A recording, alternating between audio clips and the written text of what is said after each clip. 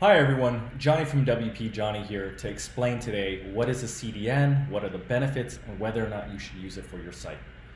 So the first thing is, what is a CDN? A CDN is a content delivery network. So what the service is, they use their network of servers to mirror your web server and to deliver content from their servers all over the world instead of using your server. How this helps is that if you have visitors around the world, they don't have to connect all the way to your origin server, which might be far away. They connect to the nearest CDN server, which has a mirror copy of your content, and they would download it faster, and your page would appear to load faster for them. That would be the basics of a CDN and how it helps you. But in real world, right? In real world use, we have to think about whether or not it actually helps. So we'll discuss. Let's say, for example, we want to use Max CDN, which is now called StackPath. Okay, and let's pretend your server, your origin server is in Denver, United States, right there, like I think that's Midwest, or I don't know, somewhere central United States. So your local web server is there, and you have users all over the world, right? They're in Europe, they're in Africa, they're in Australia, they're in South America, they're everywhere. So if I didn't have a CDN, if you didn't have a CDN and your web server was here, all your users from all over the world, when they enter your website, let's say it's, let's pretend yahoo.com, we're all billionaires, you own yahoo.com, and your yahoo.com is on this server in Denver. So when everyone types yahoo.com, this person over here in Seoul, Korea, they type yahoo.com and they have to connect all the way to here, and then they get the information, your server sends the information, and it downloads back here and ends up on the user's computer.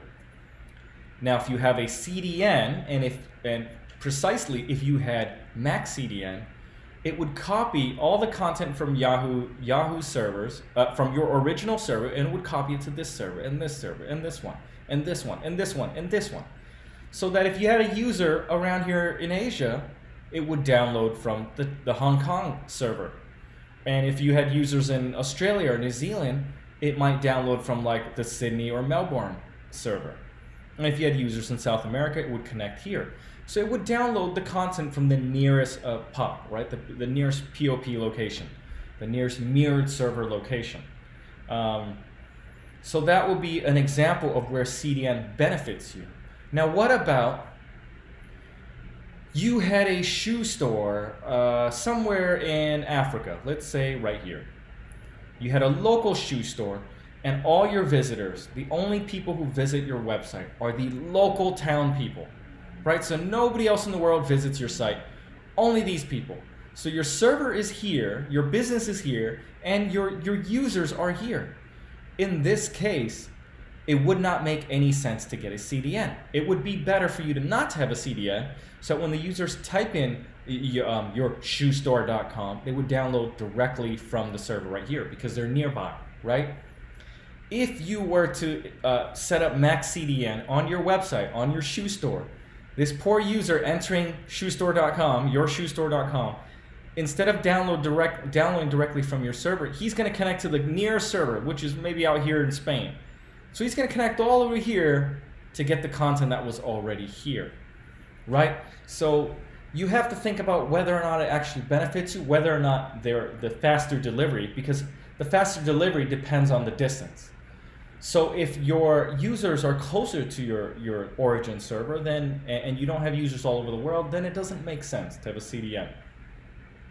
Now, there is one other thing we have to factor in when using CDNs.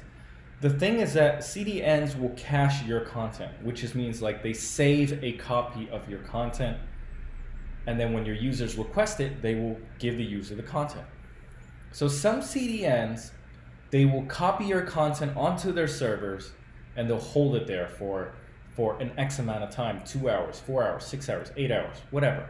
And after 8 hours, the content expires. And then it's a dead cache, right? Maybe some will pull it out and they'll recache. Some will leave it on your server, and then they'll wait for another visitor to hit. And once you get the next visitor, that one has to hit the CDN server, which then requests the content from your origin server, and then it is given to the user. So that adds an extra proxy and extra delay. So if your CDN expiry times are shorter than the frequency of your traffic, then it could also hurt your site, your page load time, right? So you need to have enough traffic to make use of it, in my opinion, to keep the cache warm. Otherwise, it's probably faster if it connects directly to your CDN. I mean, to your origin server. There's also the issue of there are many different CDN services out there. So typically, they cache only static content. That would be like your CSS, your JS, your images, right? JPEG, PNGs. Some will do like SVG. Some can even do videos. Some can do web fonts. So it really depends what kind of content you have and what do you need. Some of them will have a size limit, right? They won't cache anything above 1 megabyte or above 50 megabytes. So there's some that won't do videos. There's some that can do videos, right? If you're loading videos off your site, you don't want that to come streaming off your origin server. That can slow down your web server. So that's another thing too. CDNs will take the load off your web server. So that means your origin web server can maybe run a little faster. Or maybe if your origin web server is a slow server, you're using slow, crappy shared hosting, then the CDN can, maybe help speed that up a little bit, right? Speed up the user experience a little bit. So there are many CDNs out there, and then there's also locations, right? You want one that has locations where you are. So if I'm up here, then I might need a CDN that can cover this area, or that has a nearby mirror server to that area. There's also different pricing. Some are really cheap, or maybe they're cheap in areas that you need, or maybe they're cheap in areas that you don't need. Some of them have much cheaper volume pricing, or they have different features that you would need or don't need. The easiest way for me to tell you is just to try out the different CDNs yourself, and then you'll know if it's truly faster or not. It's very common that some people go, oh my God, I heard CDNs are amazing, so they just go and sign up for whatever plan, and they go, actually, I took it off because it was actually slower. So it happens all the time. If you don't know what you're doing, if you're not really sure if you need it, you don't set things up correctly, it can actually be slower than loading it off your origin server.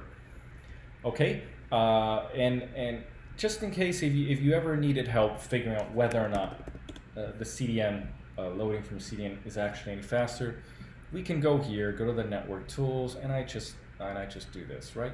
And so here we can see the waterfall. As you can see, these bars are really thin, right? So 40, I think that's less than a millisecond. What is that? A nanosecond? I don't know that symbol.